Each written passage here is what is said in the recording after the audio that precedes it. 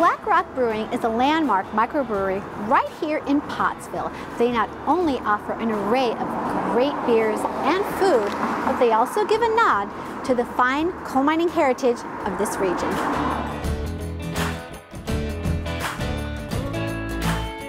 Well, we're excited to be here in the kitchen at Black Rock Brewery, and this is the kitchen manager, Danielle Woodford. Danielle, you guys do some really cool things here, some really unique foods. Tell us about it. So here at the Black Rock Brewery, we have actually pretzel logs as our featured item here. So we can do anything stuffed into a pretzel, or we do have some plain pretzels for people who might have different kind of bellies or just want something simple. Absolutely. Which we complement with our homemade beer cheese. Seems to go with so many things. But we do have also a big variety of stuffed pretzels, from a buffalo stuffed pretzel, we do a kibasi stuffed pretzel, which we're going to do for you here today, and then any kind of featured stuffed logs. Awesome. Well, let's get started because this is fun. Jump right in. All right. Okay. I'm going to take my little pre-portioned dough that I have right here.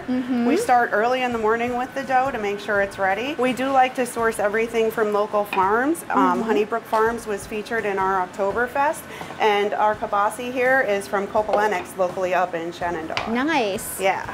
So once I have that rolled out to a nice width and length that I like, I just square it off. It's going to be about 6 inches over in length. And then we have to have enough space so that way we can fill it in with everything. Yeah. So I always like to put my cheese on the bottom. That's some shredded orange cheddar cheese. Okay. We like to make them nice and fat. Some French's fried crispy onions. Oh my gosh. And then we have our Kopalenix kibasi. Oh, this is nice. Right in there. And then this is really the part that is the magic. We want to fold it, and I like to say almost like a pierogi. Yeah. Also native to the area. Yeah, exactly. And then I'm actually going to cut this excess off. We don't want any extra dough. We want you to have as much filling as possible in there, and then I'm just going to pull that close to me and roll it up nice and tight. And then the final step is actually over here.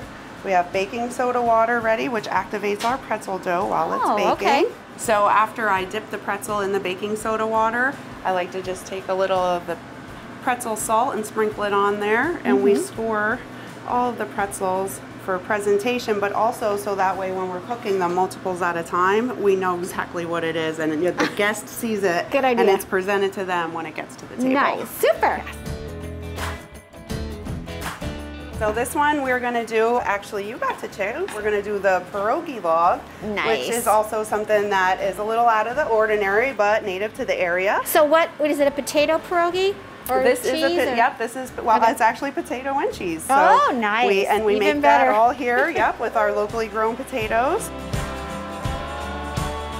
This one I featured during the month of October, and this is a replica of my take on a German chocolate cake into a pretzel log. So what I did was toasted some pecans and coconut and put that together to make a dust out of that. And I'm using some Nutella that I have set aside. So right now for the fall, because it was so popular, we actually made a pumpkin pie log and decided to keep that as a permanent menu item right now.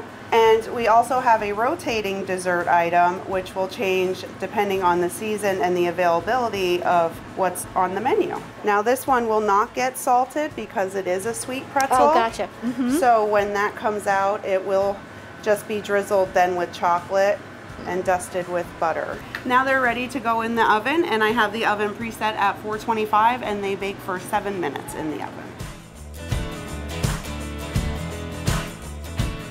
And here they are, right out of the oven. They look fantastic, Danielle. Thank you so much for showing us how to make these. Now we're going to head out and talk to Shannon about the beer, the Black Rock Brewery beer. Thanks again. It's my pleasure. Thank you so much.